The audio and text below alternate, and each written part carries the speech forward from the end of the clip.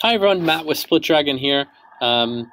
Today we're going to talk about vouchers. So vouchers are one of the most popular seller features. Lazada loves to push them. They place them all over the customer experience so that customers can find them and feel like they're saving money.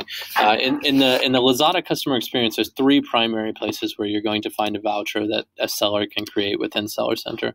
So the first place is within the vouchers on the homepage, right? So there's actually a section front and center where you can run through and you can navigate and you can collect these vouchers as a user. So let's see what I'm interested in. I'm interested in something to help me clean my house. So I've collected some Dyson Lasmal vouchers, and these are basically now going to go, and they're going to sit within my store, right? So I can go and I can navigate to my account, then I'll go over to vouchers, right? And you can see the vouchers basically that I've collected, okay?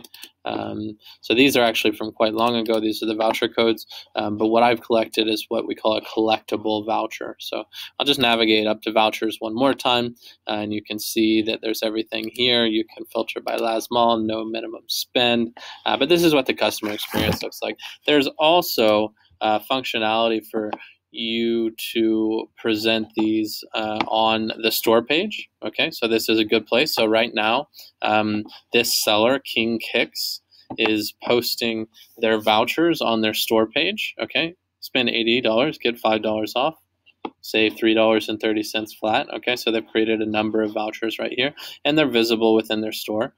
They're trying to get people to follow them. That's a nice tactic, of course. And then you can also find it on a PDP page. So if we go into the PDP page, let's look and see what type of vouchers we have available right here. And here it is. Spend $80, get $5 off. So I'm going to go ahead and collect one of these vouchers. So I collect it. And then from here, I can go ahead and add it to the cart. The promotion's already applied because this is what we call a collectible voucher.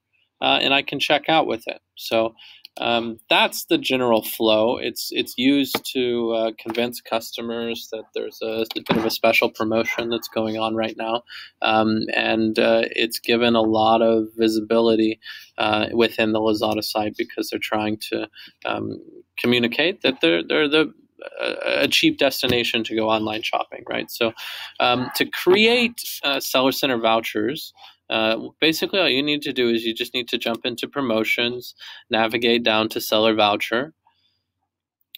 Once you get in here, you can basically see all of the existing vouchers. So there's two different types of vouchers. There's collectible vouchers, and then one-time vouchers or voucher code vouchers. So basically, it starts by specifying a date for it to start and a redeem time, so a start and an end date.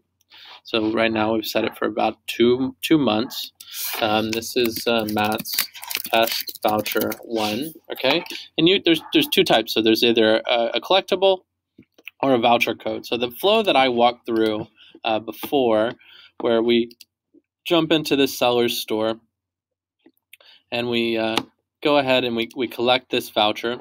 And now it's associated with my account. It's associated with the customer account. So once I check out, I can check out with this power cable. It'll automatically be applied. Okay, so it's automatically going to be applied. So I go ahead and I click Add to Cart. Now we go here, and then the voucher's already been applied. Go to Buy Now. Voucher's already been applied. Okay, so you can basically see that the voucher's been applied because it's a collectible voucher. So alternatively, we have voucher codes. Okay, so voucher codes are a little bit more rare. It's not as nice of a customer experience, but it is something that's valuable if you want to send out a discount code to like your email list or a subset of customers, right? Whereas if you publish a collectible voucher, it's going to be visible all over your PDP. It's going to be visible all over your store.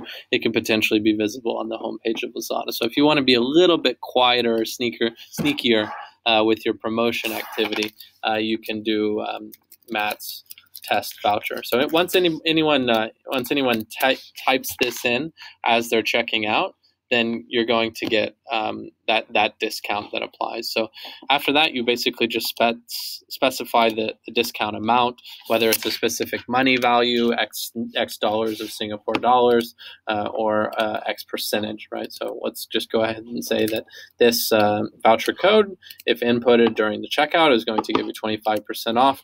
The minimum order value amount would be $40. The maximum discount amount could be, I don't know, $15. How about that?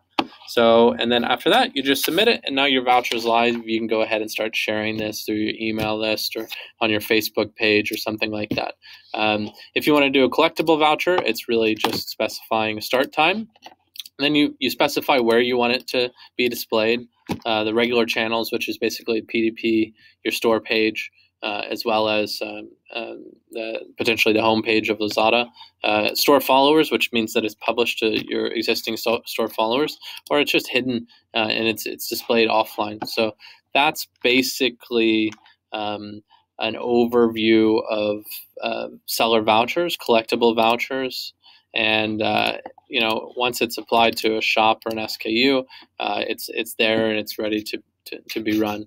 So this is a big part of Lazada's initiative to drive costs down and to communicate, incentivize lower prices on the platform.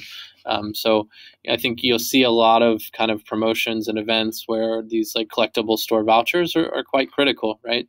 And they're necessary in order to enter a campaign or to get certain sort of benefits from Lazada marketplace team. So that's an overview of seller vouchers, both collectible and code vouchers. If you have any questions, as always, please just type a comment at the bottom of this video. And if you enjoyed this content, please sign up for a subscription at splitdragon.com. That's all for today, and I'll speak to you soon. Thanks. Bye.